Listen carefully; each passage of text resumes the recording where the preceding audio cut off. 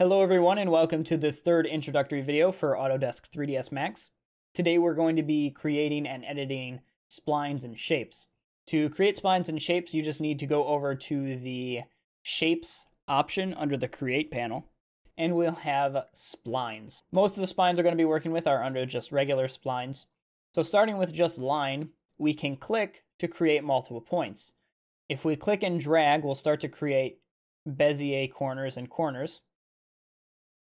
Then I'll keep clicking and then close the spline. And I just closed the spline by clicking on where I started the spline.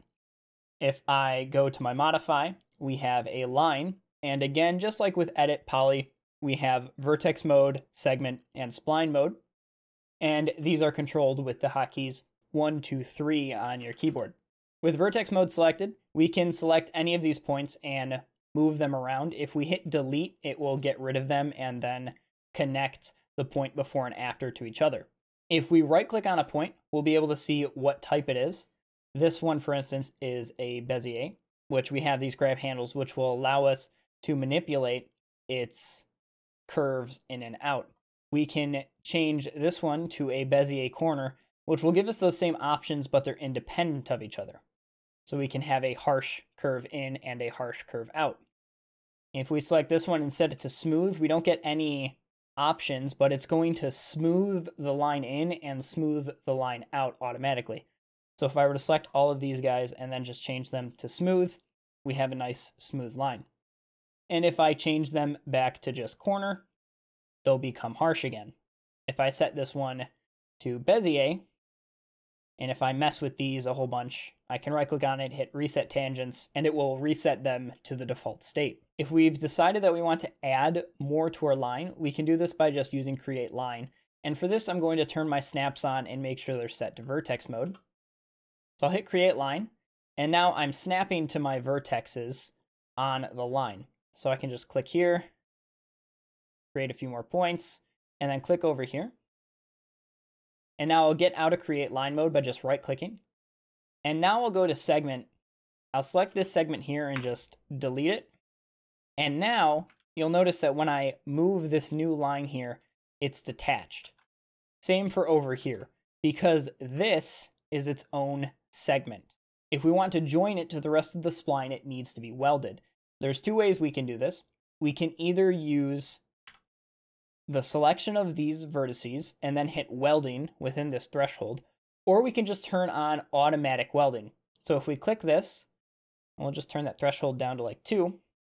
Now with automatic welding on, if we grab this segment and then move this guy to match up, it should automatically weld them together. Now if I try to move this segment, they're attached. And we'll have to do the same over here. After you turn automatic welding on, you need to move them and bring them back to each other. But instead of that, I can just select these guys, hit weld, and now if I select this segment, they're attached. If we'd like to add vertices along any point on the line, we can do that by just using the refine button. We can just click, click, click to add points. And if we don't like them, we can just select them and hit delete. A few other line objects that we can use are circle. Circle is just kind of like a primitive prefab for lines.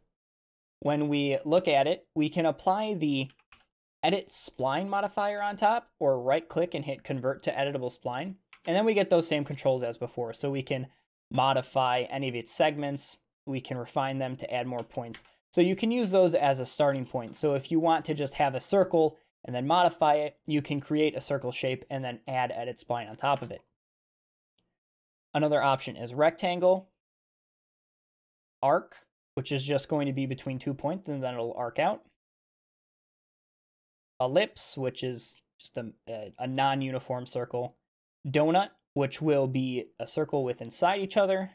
N-gon will be a sided shape that we define. So if we say like 11 sides, we have 11 sides. If we say 16 sides, it'll just keep going up. And we can affect the corner radius as well. So if we turn that down and we start messing with the corner radius, we see that we get a smooth effect. So this is a smoothed triangle out of a n-gon. The star effect, we have points, and then we can turn those points up. Click and drag to create the size, and then the points.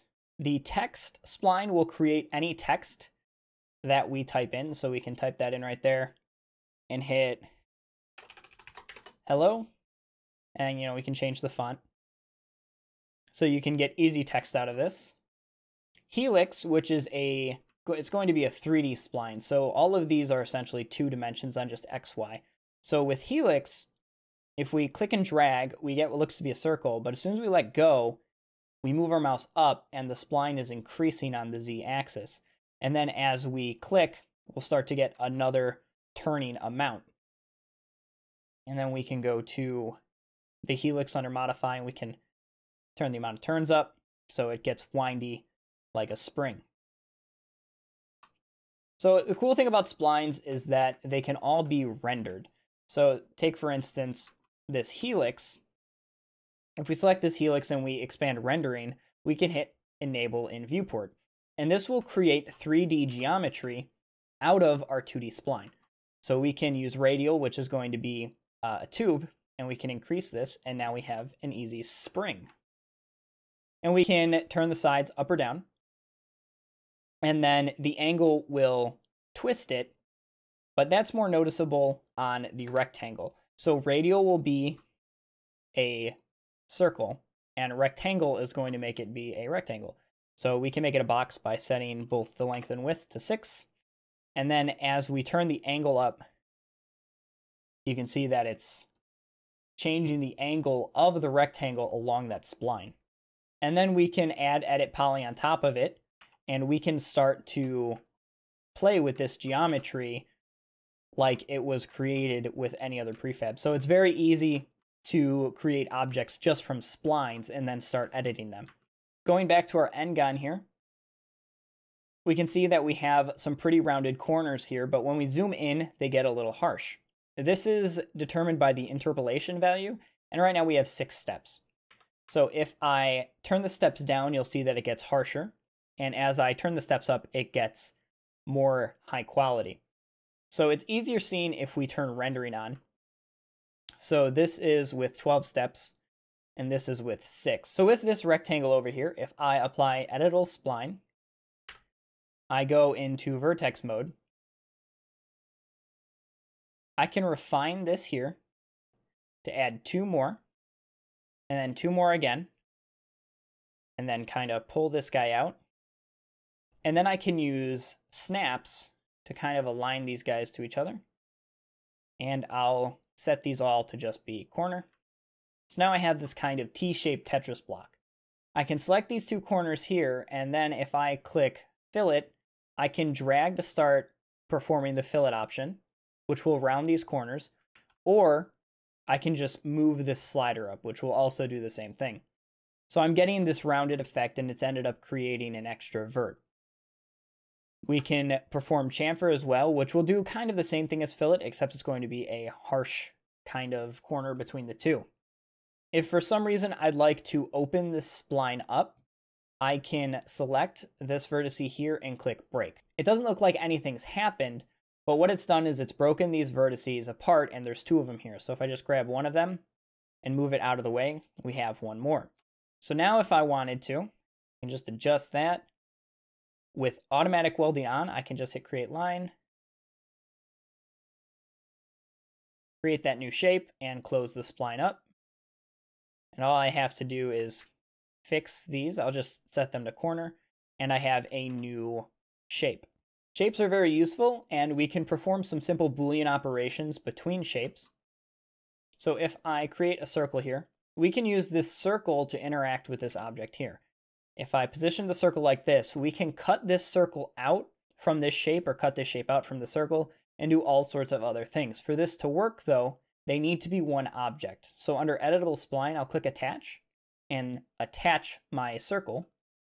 And now with spline mode selected, I can click on this circle here, and we have our 3 options. We have union, subtraction, and intersection. So with union selected, it's going to merge them together. So I'll click Boolean, select the other object, and it's cut out the spots where they would overlap. So now I have a circle added onto the corner there. using the subtraction Boolean operation, the order matters. So I have the circle created here, and I'll Boolean off with subtraction my other shape, and you'll see that it cut that corner out of my circle. But if I select my other rectangle shape and then Boolean subtraction the circle, it'll cut the circle out. The last Boolean operation is intersection, and the order does not matter. All it's going to do is keep the intersection of the two, so it's kind of the opposite of union. Another useful tool for editing splines is the mirror operation, and we have horizontal, vertically, and both. So if I just click mirror, it's going to flip the object horizontally. Let me adjust this so you can see it a bit better. So we're mirroring horizontally. If I turn copy on, it'll create a copy. Now that's not very useful right now. If I go to my hierarchy tab and affect the pivot, and I reset the pivot to the origin of the world, I can do that by just right-clicking here to zero these values out. Now when I select this guy, choose About Pivot and Mirror, it will create the mirror on the other side. So this is based on where my pivot is. And if I just turn copy off, select these guys and change it to vertical, we'll get a vertical mirror. Outline is another pretty cool option. It will just outline kind of like what Donut does, but it's for any shape we give it. So if I were to create kind of a arc line and then went into spline mode and outlined it, it's going to create the other line and connect the two. And if I outline it again, it will give me an outline that's already connected. So with this shape, we can do a couple cool things with modifiers. One very useful modifier is called lathe. So if I rotate this guy so he's standing up, and I'm going to use angle snaps for this. The hotkey is A, just so I can get it along the Z-axis here. And I'm also going to zero it out in my world. I'll bring it up a little bit to the right. If I put a lathe modifier on it, we see that we're getting this weird kind of shape. So to fix that, we can move the axis. Just if we expand lathe, we can move it around. And if you'd like to not have to move the axis, we can delete lathe, affect the pivot only again, and then we'll put it to the world. And now when we reapply lathe, it will use that pivot point. So now we have kind of a bowl shape.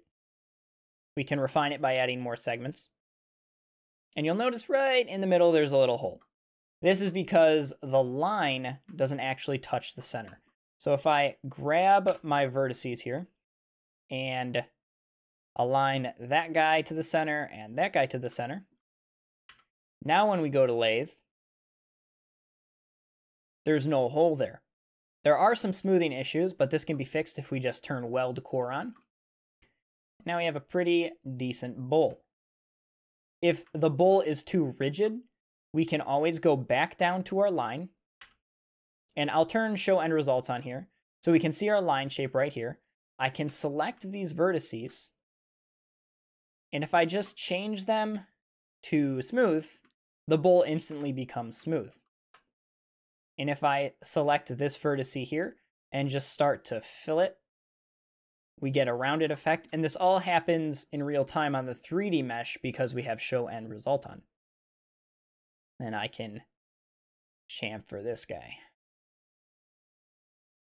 Another very useful modifier if you're working on industrial objects, or a lot of games seem to like I-beams.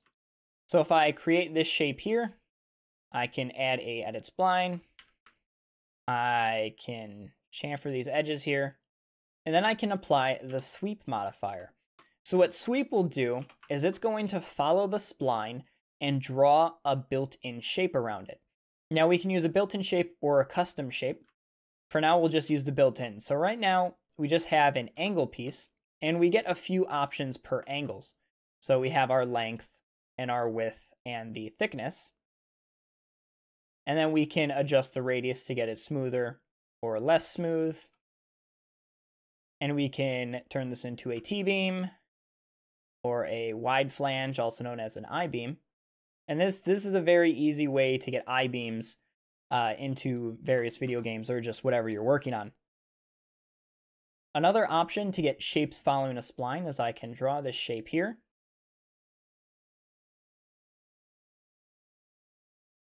Which is just kind of a nice little curve. I'll actually set these guys to be smooth.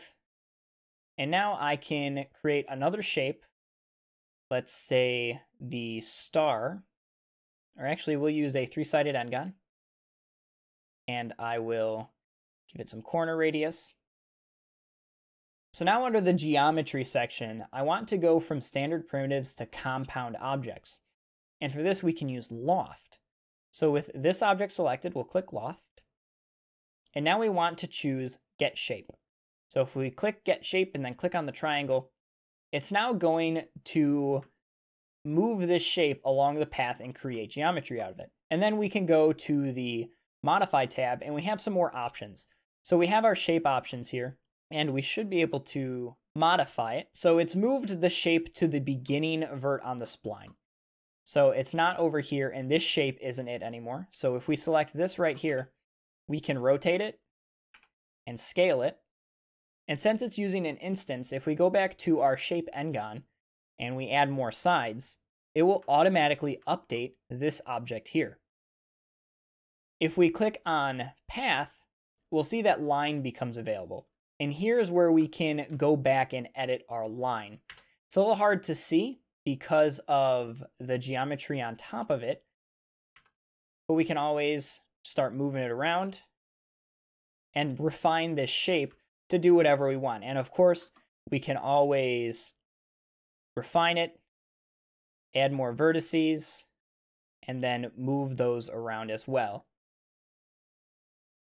So to get the same effect with sweep, we can choose use custom shape and then make sure instance is selected and then click on our endgon over there. And now if we select our endgon, we can change the sides and we'll notice that they both update. Loft gives you an option of scale, twist, teeter, and a couple other settings. So if I use scale, we'll get this graph here and I can shrink this down and then make the other side larger. So we kind of get like this little horn type shape. We can also get twist out of it. Again, we have the same graph. So if I turn twist up there, we start to get a twisting shape. And this would actually look kind of cooler if we used a star. So if we grabbed a 7-point star, then if we went to loft and hit get shape, we can see that we have this kind of twisting effect on our lofted object. If we don't want to use loft and we want the same star shape, we can just apply an extrude modifier, which will create a face here, and we can start to extrude upwards. And then if we add an edit poly on top of it, we're able to start messing with the geometry. We can add some loops, kind of scale this guy inwards.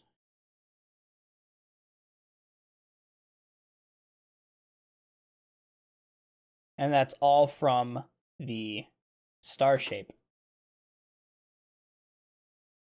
And that's going to wrap up this introductory video on splines. Thanks for watching. I hope you guys enjoyed it. Feel free to support me on Patreon if you can. Thanks and have a good one.